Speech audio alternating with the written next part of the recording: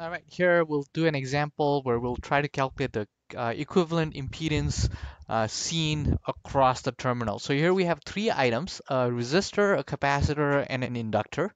And we'll find the equivalent impedance seen from right this point right here. The circuit is running at 4 radians per second. That's the angular frequency of the AC circuit. Okay, so now first step.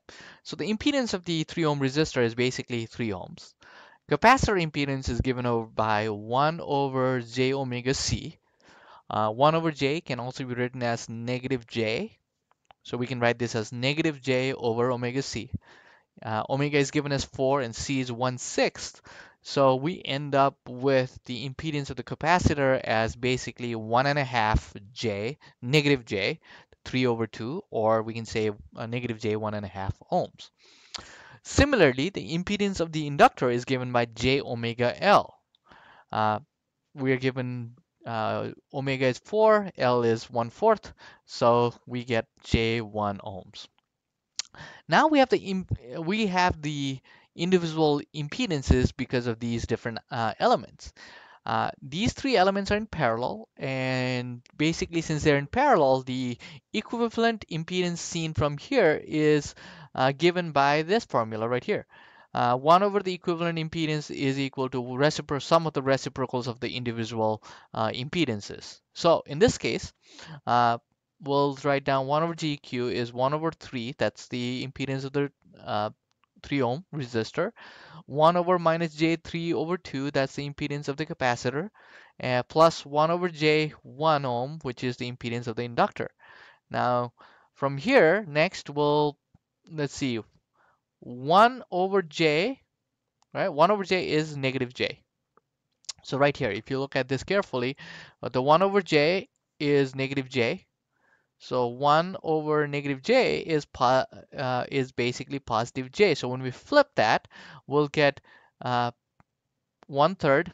This translates here. So this is 1 over negative j is plus j. 1 over 3 over 2 is 2/3. So basic algebraic manipulation right here. 1 over j is negative j. So I've written it all in this form. Now, now I can add the real terms, which is just 1/3, and the imaginary terms, which is minus 1 plus 2/3, which leaves us with negative 1/3. So 1/3 is the real part, and imaginary part is also 1/3, so minus j 1/3.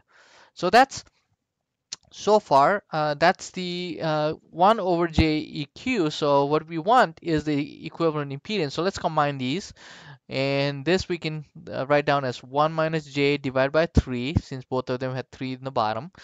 Uh, in phasor domain, 1 minus j can be written as square root of 2, and the angle is basically minus 45 degrees. So square root of 2 angle 45 degrees, and 3 is basically 3 angle 0 degrees. And in phasors, when we're dividing one phasor by the other, the magnitudes just basically divide. So we end up with a combined magnitude of square root of 2 divided by 3.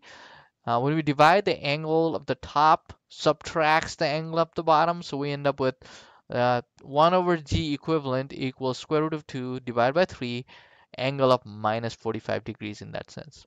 Now that's 1 over the reciprocal of the equivalent impedance that we're asked. And here we're asked for the equivalent impedance. So equivalent impedance is basically this flipped over. So 3 over square root of 2, 3 over square root of 2. And when you flip the angles, we end up with a positive 45 degrees. That's a phasor representation of that impedance. Here is that same impedance in Cartesian coordinates. If you want to put them back in Cartesian coordinates, you can leave them in the phasor domain as well.